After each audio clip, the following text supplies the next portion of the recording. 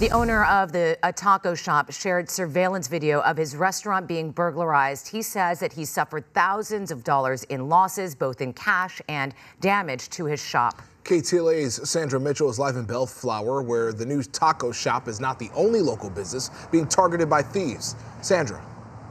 Yeah, Pedro and Cher, if you take a look behind us, you're going to see the work crews are here. They are installing a metal roll-up gate now to protect those glass windows at the taco shop. We talked to a number of other business owners here. They have been hit as well, and they are frustrated because the thieves just keep coming back. With a quick jab, the glass is broken and two burglars banged their way inside Tacos La Rueda in Bellflower. They found the safe. And then they had a minute because the alarm has a siren, so the siren came on and they just got scared and they took off. Owner Ellen Cejudo says the thieves did not get anything, but then early Monday morning, the burglars were back, running right to the safe. They know what they were doing. They did it a little bit faster and they got into the safe. In less than 2 minutes, they were gone with more than $3,000 cash. Cejudo says he did what he could to protect his part of the American dream. He has 8 security cameras, an alarm system, and a safe.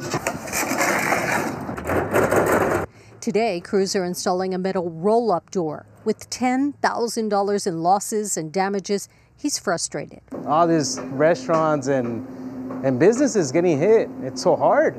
You know, we work so hard, we pay taxes. It's not just break-ins. Last night, in the same shopping center, an armed robbery. There was another gunpoint right here in the smoke shop in the same shopping center, and they robbed her jewelry and they took some money out of her. I don't know, just when we just go to work, and then we saw the classes open, the break-in. The nail salon here at Walnut Square in the 16,000 block of Bellflower Boulevard has been burglarized 5 times. They tried to get the money, but I don't have money in here. Business owners say the sheriff's department does have the license plate of the vehicle involved in Monday's burglary, but so far, no arrest. All this hard work for somebody just to come in and just grab everything.